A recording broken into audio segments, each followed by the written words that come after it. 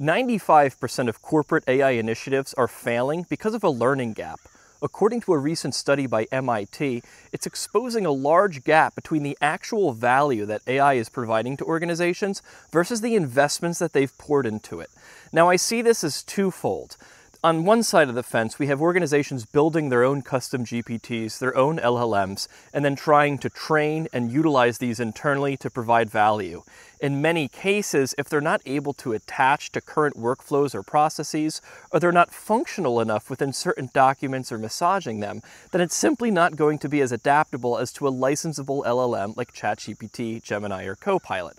On the other fence, organizations have invested heavily into licenses, but have forgot to train. They've given them self-paced learning, they've given them some type of resource, which are seemingly free and unlimited in 2025, and it's not providing value.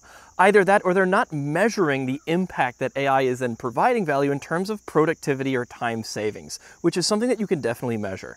So when you're looking at some of the studies and you're recognizing that AI is failing left and right, you're not alone. It's happening everywhere, and it's all coming down to a gap in learning and a gap in actionability.